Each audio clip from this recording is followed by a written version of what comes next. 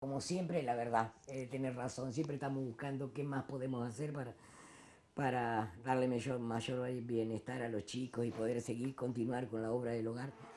Sí, tenemos planeado hacer para el 25 de mayo un locro. El año pasado lo hicimos por primera vez para el 9 de julio. La verdad que fue un éxito total. Entonces este año dijimos, bueno, está, volvemos a hacerlo, ya vamos a empezar, vamos a hacerlo todas las fechas patrias que haya, vamos a organizar algo así. Así que el 25 de mayo, a partir de las 11 de la mañana, ya va a estar para retirar a aquel que quiera llegarse hasta el hogar. Va a ser a 60 pesos el kilo.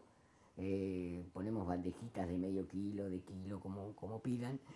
Eh, y el que no pueda llegarse hasta el hogar puede pedirla por teléfono al teléfono local 431-439 Ujú. para que se la vamos a alcanzar. Así que vamos a tener delivery, también tenemos personas que se han ofrecido como para hacer el reparto. Bien, ¿se determinó un costo, Sonia? El, ¿El como costo del plato?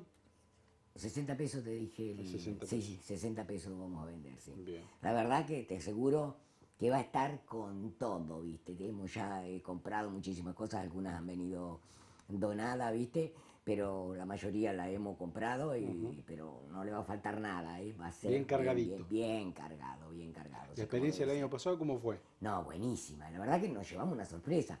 Porque salió la idea que alguien comentó, podíamos hacer.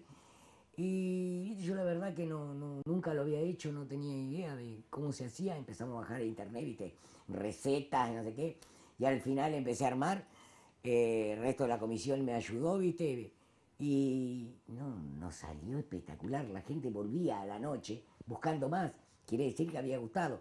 Bien. Sí había salido muy bueno. La verdad que fue un éxito total. Por eso este año, entonces ya no, ya con tiempo dijimos, sí, este año largamos, ¿viste? Ya estamos cancheros, ya con un año, ¿viste? Que no fue bien, ya está bárbaro. Bien. Para que la gente tome nota, ¿lo tiene que hacer con anticipación al pedido? No lo puede hacer esa misma mañana, no hay problema. Yo pienso hacer alrededor de 150 kilos más o menos de locro, es lo Ujú. que pienso elaborar, ¿viste? La capacidad que tengo para elaborar. Así que supongo que sí, que va a haber para todos, ¿viste? Mientras haya no hay problema.